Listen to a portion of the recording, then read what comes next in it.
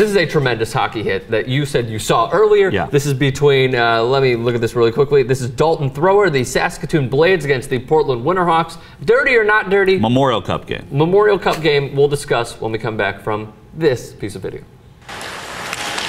Chase Delio gets it to Taylor Leier. Oh, what a hit by Dalton Thrower. That's not good to see. I'm surprised there wasn't a call there. Yeah. Okay, I don't like that hit. Yeah, it's not a great hit. No. You know, what's interesting about at this level of hockey is that this gets reviewed by the NHL. So that this tape gets sent to the NHL, not that they're still the governing body here. And this is the WHL. This is the WHL. Yep. So I think that, listen, it's a tough hit. His elbow was a little high. He may have left the ice a little bit. It's a tough hockey hit, though. It's a real close call. But he wasn't playing the puck, and I understand that. That's the tiebreaker. He wasn't playing the puck. Yeah, I understand. Like, the refs didn't blow the whistle, and this is pretty awesome.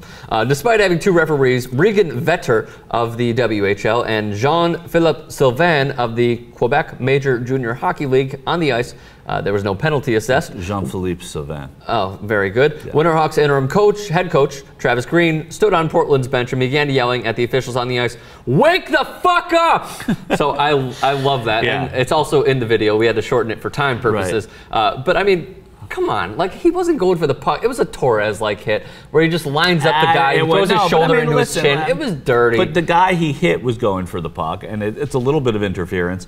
Travis Green, a former Islander, I could never stand him when he played. So But you laughed at his expletive. So I mean, I always laugh at an expletive. But okay. I actually do. I do think in this case that this was a real gray area hit, and it could go either way. The player was going for the puck. It could have been a 2-minute interference penalty. It wasn't much more than that. They say his elbow came a little high, maybe an elbowing penalty. But Thrower, who was the 51st overall pick in last year's draft for the Montreal Canadiens, yes, is suspended for the rest of the Memorial Cup. Agree or disagree? Well, that's what it is. I'm asking your opinion. That was the penalty. I mean, I disagree, but you know, that's the ruling, and they're pretty tough.